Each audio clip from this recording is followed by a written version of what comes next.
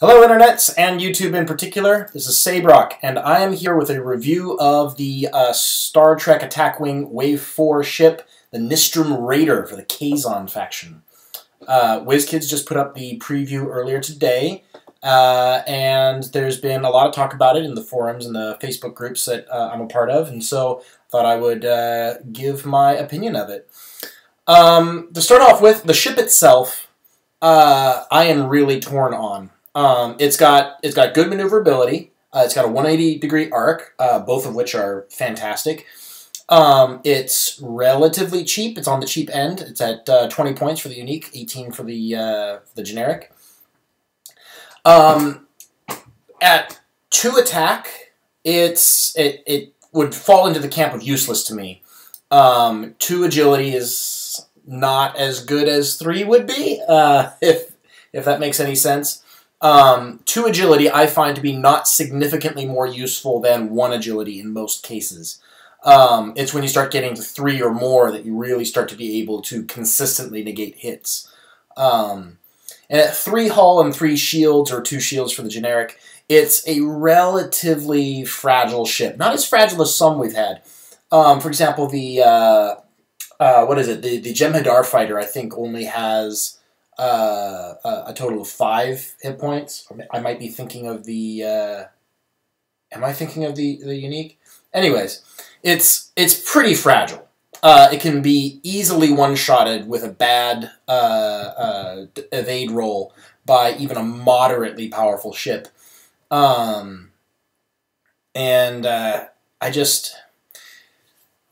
If it weren't for the special ability, I would never see this ship being run at all. Its special ability is it gets +2 attack when using its primary weapon against a ship that has a scan token by it. And this makes the Kazon Raider a Federation killer. It's only got 2 crew upgrade slots, which I think is average. I think most ships have 2. It's actually quite a bit for a ship this small. So with its primary attack is rolling 4 or 5 at range 1 even. Which could then actually make it a very powerful ship because it's got battle stations, it's got target lock. It actually can't take a scan action, which is kind of unusual for a ship that doesn't cloak. I think it can be good. I'm just not sure that it is good already. And as a general rule, you're going to want to start with a ship that is already good and make it better with upgrades, rather than starting with a mediocre or bad ship and making it passable with upgrades. But I think against Federation, it's actually really good value for those 20 points. It's also going to be really good against the Borg and against the Jem'Hadar battleship. Any ship that has no evade dice normally. It's going to be really good at when you're using the upgrades that it comes with, and I'll get to those in just a little bit. But I think that's mainly what the Kazon are for. They're for fighting the big, slow ships. The Kazons against Klingons or Romulans, it will get destroyed. These guys are worthless against any ships that can cloak, any ships with really high high front end attack power. But they're going to do really well against the moderate dice of the Federation. They're going to do really well against the Borg ships that can't evade. So overall, I think the Nistrim Raider is probably a decent ship. It doesn't have the faction support that other ships have, which I think will be necessary to make it a good ship. If we ever get the Kazon Predator ship, the great big one, out, it might come with some really good cards, and that might be useful for the Raider. And some of the Raiders cards, I think, would actually be really useful for a larger ship. So if we get one that has like a natural 4 or 5 attack and like 10 total hit points, it's probably a bit much. Then some of the Raiders cards are going to be really good for that. But until then, I just don't see the Raider being a highly competitive card. The main captain is Cullah, and he allows you to discard one of your crew cards in order to get a free action from the actions listed on your action bar.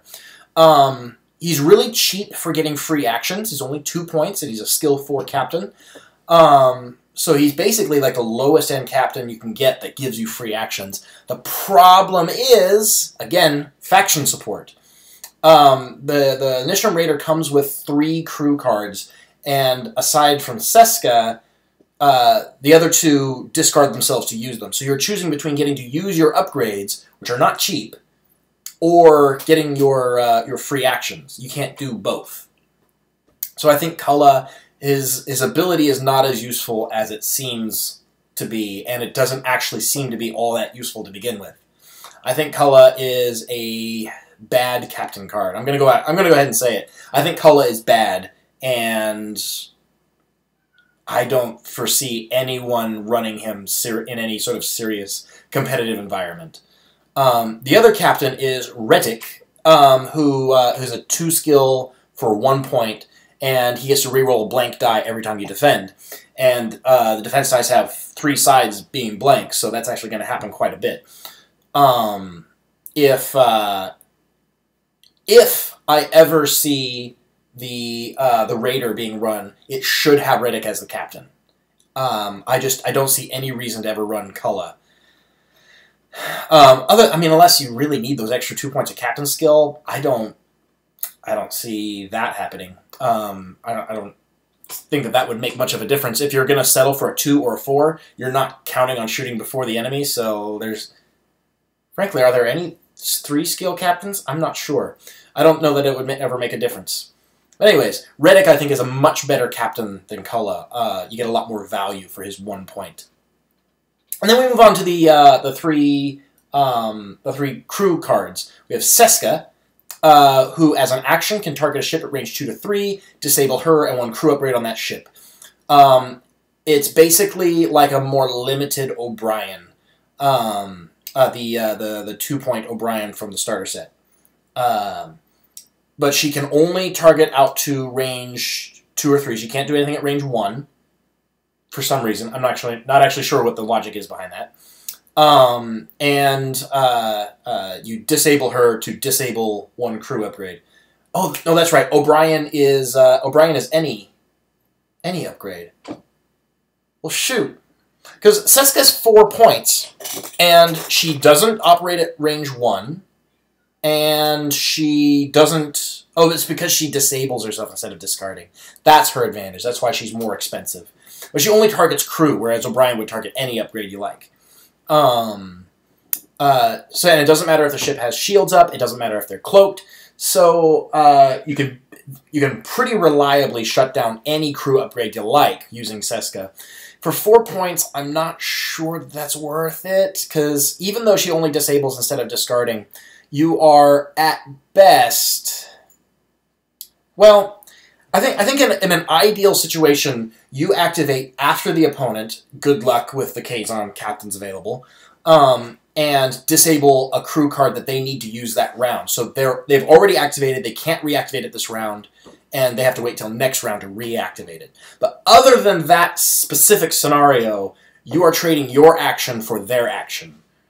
Most of the time, that is going to break even, and you're spending 4 points to do it. So your opponent gets their 4 points to use.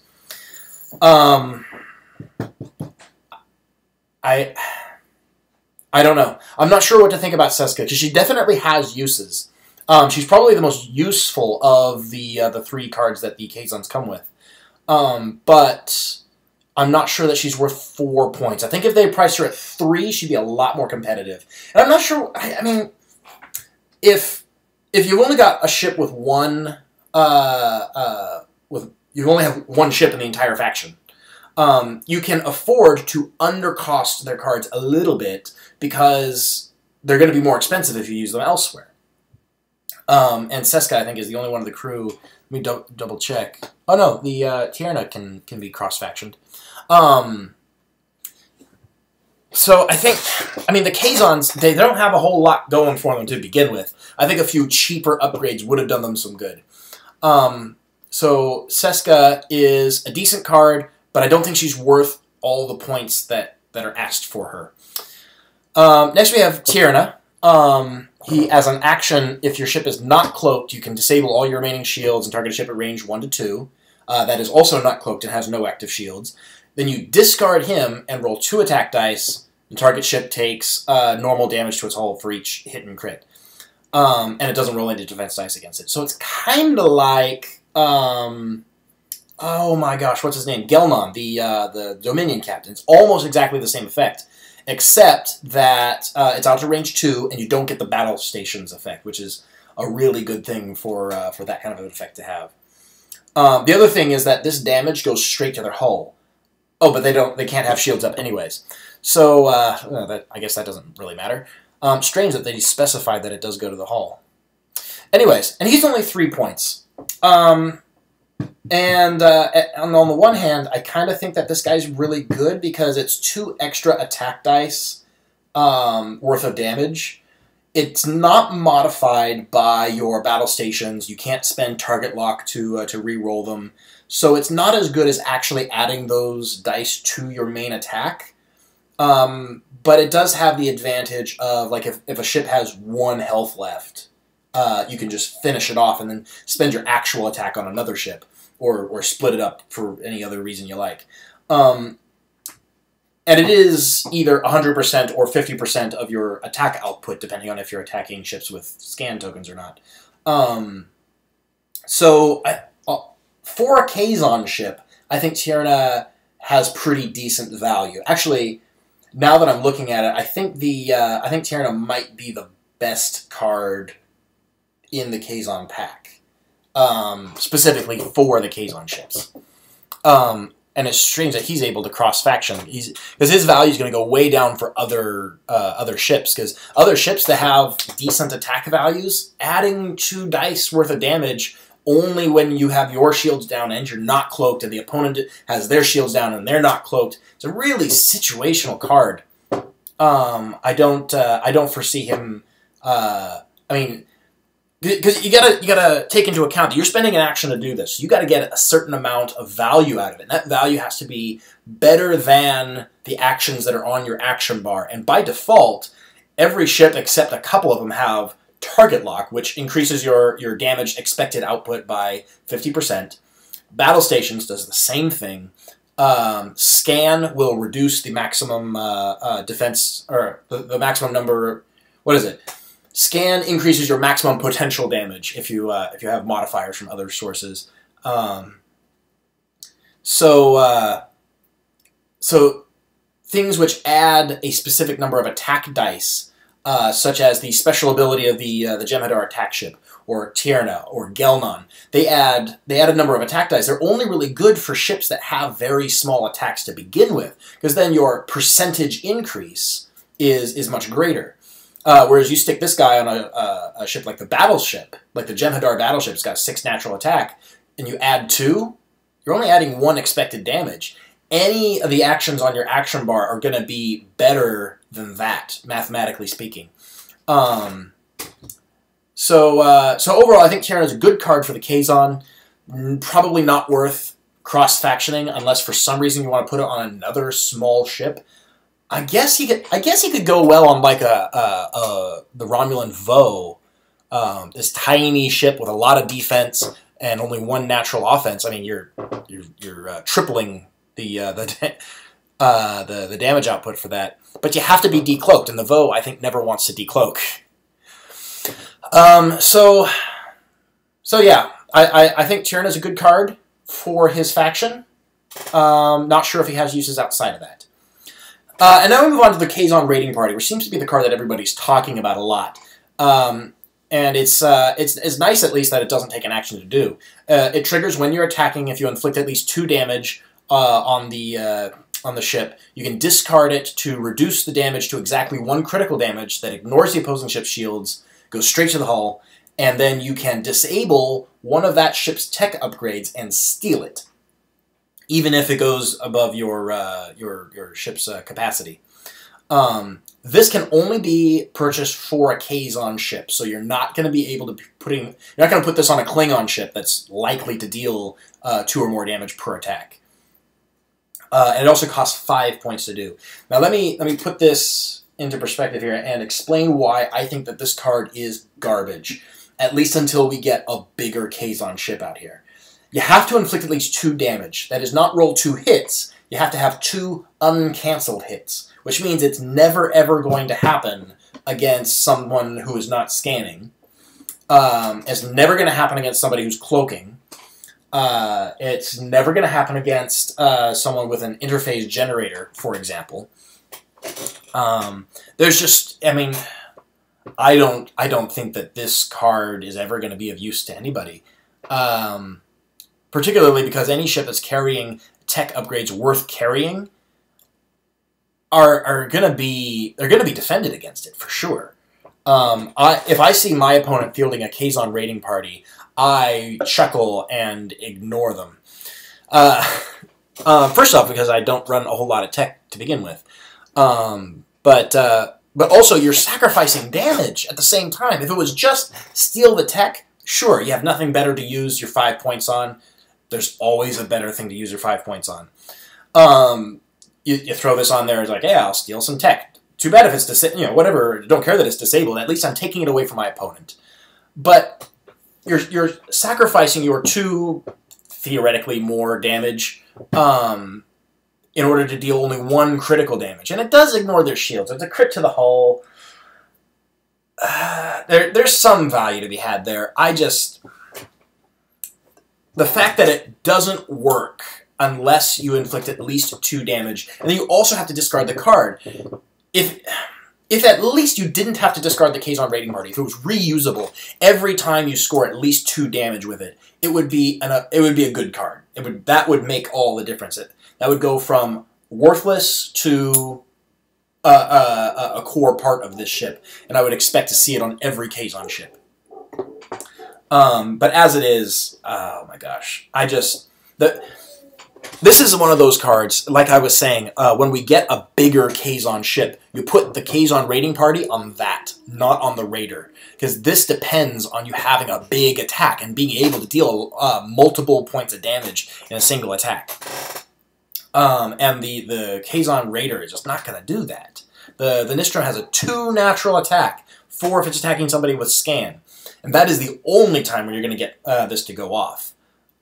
You do that with like a battle stations. You have expected damage output of 3. Federation ships roll usually 1 defense die, so they can negate 1 of those. Then you might get it off. That's when it's likely to happen, and that makes this ship more of a Federation killer. But once more, actually, we kill Federation and Borg. I bet the Borg have good tech. We haven't seen the Borg yet, but I bet they have tech worth stealing. And they have a lot of shields too. The problem is, the problem with ignoring shields with specialized and non-repeatable attacks is that, sure, you ignore the shields for the first attack, but then the shields are still there, and you still have to get through them with your regular attacks.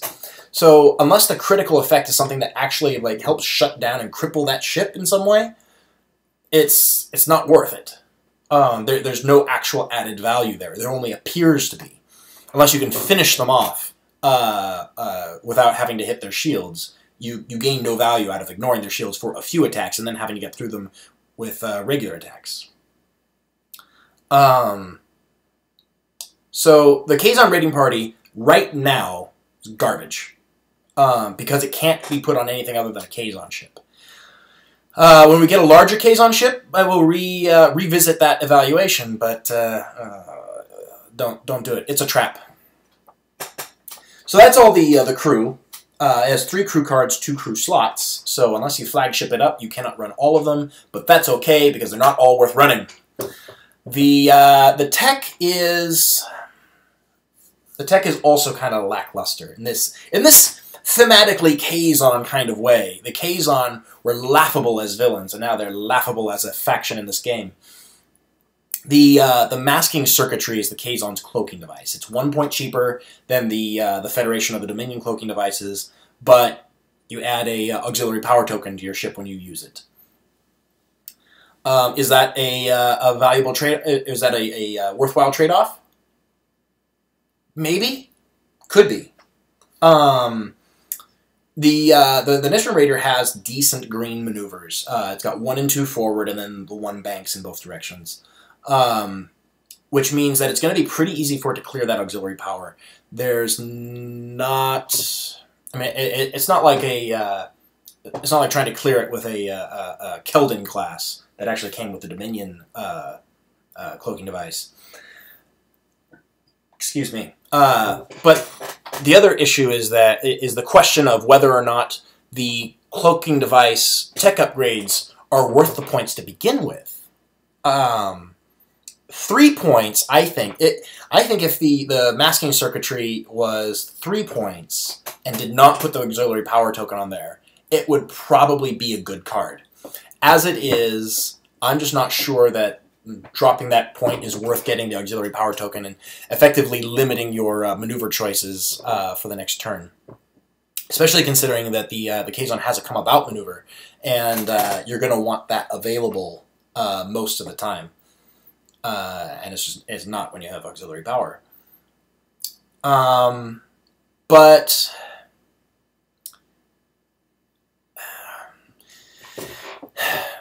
as to whether it would be worth it in general, I am not a fan of the cloaking device tech upgrades. I think that cloaking as a single action is well balanced, and having to spend 4 points, or in this case 3, on being able to take that action, I don't see enough value in that. If you want a cloaking ship, run a cloaking ship. Don't try to make your other ships cloaking in a bad way. The only use I see really for any of these cloaking upgrades, this applies to all of them, is the first pass. If you're running a fleet that does the pass, where you basically fly right at the enemy and either veer off or come about, and you have that initial contact, that first round of engagement, you can start off cloaked because you have a turn or two to get yourself positioned, which will help you negate a few attacks, mitigate some damage, and then afterwards you don't recloak. Then you get your shields back, and that allows you that will increase your overall durability, because then again they bypass your shields for the first attack, but then you have your shields back, so then they have to eat through that at the same time. Net gain nothing, and you get a few extra evade dice for that first round, which can be really tricky. Now, a cloaking device on a ship with a natural 2 agility, as the Nistrim Raider actually does, it gives you 6 evade or 7 at range 3, which is a really good amount of defense dice. And if the Raider is taking like battle stations that turn, that could actually turn into a lot of evasion. The problem is that because you have to disable the upgrade to recloak, you get very limited use out of it. You can't cloak and attack every turn like Klingons or Romulans can, and I think that is the big advantage of having cloak for those factions. And as of right now, I don't see a cloaking Nistrim Raider to be a big threat in competitive play. The other upgrade is photonic charges, which is their weapon upgrade. Now, this is one of the most laughable weapon upgrades I've seen. It is only slightly better than the photon torpedoes that came with the Jem'Hadar battleship, which are absolute garbage. They're coasters. That's all they're good for. The photonic charges, you have to disable them to use it. It's only at range 1 or 2, and you roll 3 attack dice, which is 1 more than the Raider gets naturally, but it doesn't get its special ability bonus with this weapon because it only gets it with its primary weapon. And then as an extra effect, you place an auxiliary power token beside the target ship if there's at least 1 uncancelled hit or crit. Once again, you're never going to be getting that effect against cloaked ships. So Klingons and Romulans are practically immune to everything that the Kazon are ever going to throw at them. It will work for Federation and for Borg and for some of the larger ships like the Battleship, some of the Dominion ships. But though at least for the Federation and Dominion, they have higher captain skills than the Kazon, almost universally. Any of the captains that are worth running for the Federation are higher skill than Cullah. Which means that they are going to they're going to perform green maneuvers. Oh, this is a weapon upgrade, anyways. So basically they're going to perform their green maneuvers and get their actions anyways, because an auxiliary power token gained during the combat phase, not nearly as devastating as an auxiliary power token gained during the activation phase can be if you activate after the opponent. Or sorry, if you activate before the opponent. I am getting all of my numbers mixed up. So, if this was an action to use, and you could potentially add an auxiliary power token to a ship before it activates for that round, then you have this sort of threat against the enemy. You know, when they're setting their maneuver dial, do you think I'm going to use this round? Maybe. If I get that auxiliary power token on you, and you have a red maneuver set, I get to choose your maneuver, and that can be absolutely devastating. That can be a gain-loss in one mistake. But this goes during the combat phase, which means that the opponent gets to set their green maneuver next round and clear it out and get their actions. So net benefit, nothing except limiting their maneuver options. It's not that big a deal most of the time. You run against like an Enterprise D. It's got a 360 arc. It doesn't care where it is. You run it against a battleship. Does anyone actually run the battleship without the dorsal weapons array? I suspect not. So their position on the battlefield is not all that important for the big ships, the ones that are most... the ones that, in my experience, are run the most. You got the Federation heavies, the Dominion heavies. You don't even have to worry about the Romulans and the Klingons. They'll never get hit by this. So, overall, and it's 3 points, which is pretty cheap for a secondary weapon, but it's an awful, awful secondary weapon. And I understand that the Kazon aren't supposed to have really good weapons, but if this was a 1-point upgrade, and again, this sort of applies to all the Kazon upgrades, I think they're all overcosted. This was a 1-point upgrade, yeah, sure, throw it on. It's situationally good. And I think who knows, maybe it'll be really good against the Borg. Maybe. We haven't seen the Borg stuff. I hope that the Borg have some defensive abilities, because otherwise they're going to get absolutely destroyed by the Breen. But overall, I think this ship, it's hard countered by 2 of the 4 major factions in this game. Romulans and Klingons have absolutely nothing to fear from this ship, and I think that makes it, by itself, a really poor ship. Because half of the factions in the game don't care that it's on the battlefield, and then it's reasonably good against the other 2 factions. But I think there's a lot of ways to waste your fleet points on these upgrades.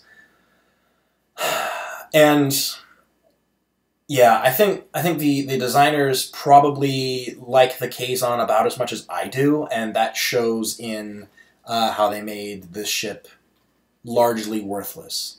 I wouldn't say entirely worthless.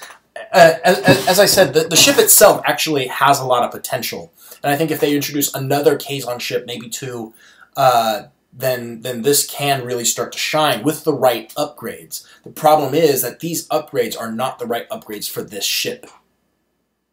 Largely. There was Tierna is actually a really good upgrade for this ship, but again, I think overcosted. Especially because it takes your action to do it.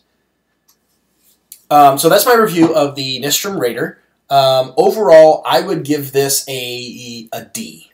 It's not a complete loss. It can be salvaged. I'm sure people will come up with all sorts of combos. They will require cross-factioning. Dumping. It's probably going to involve like putting a flagship on there and the cloaking device, and then like an interface generator. That would actually, I think, be a really awful combo. That'd be so many points for so little benefit. But like secondary weapons, probably you dump a 5-die secondary weapon on there, or a dorsal weapons array even, increased damage and 360 shot. The use of that is mitigated somewhat by the fact that it comes with a 180-degree arc naturally, so you're usually going to be pointed in the right direction. But you put like Dominion torpedoes on there for 6 points. You fire 5-die attack at 180 degrees. But then why not just run a Cardassian ship? It seems to me like any job that the Nistrim Raider can do, other ships can do better. That's the impression that I get about it. It's not a completely awful ship. It's just way below average. So, yeah. I look forward to the upcoming reviews, the Borg Sphere, the Species 8472 Bioship, and Voyager. I am most excited for the Borg Sphere, and then the other two, I want to see them both. I have a personal hatred for Voyager as a show, but I suspect that Voyager is going to be a good ship.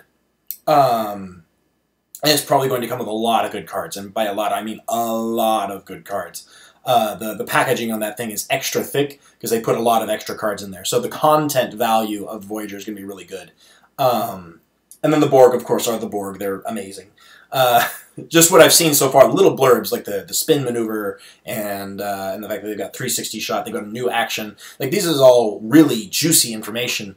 And I'm really looking forward to learning more about them. Species 8472, I'm on the fence about as far as whether I like them as a concept. As a ship, I'm hoping they'll be good.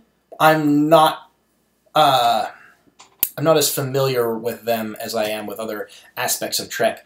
Most of Voyager I tried to repress since I watched it a long time ago. So they're supposed to be good. We'll see. I am probably going to get one. I already have 2 Borg Spheres pre-ordered, so I'll be running a double sphere build at some point. And Voyager, even if I don't run the ship, I'm sure I'll find room for the upgrades. So, see y'all next time. Hopefully around this time next week, WizKids will put up the next preview, and I can do another one of these videos. So until then, have fun.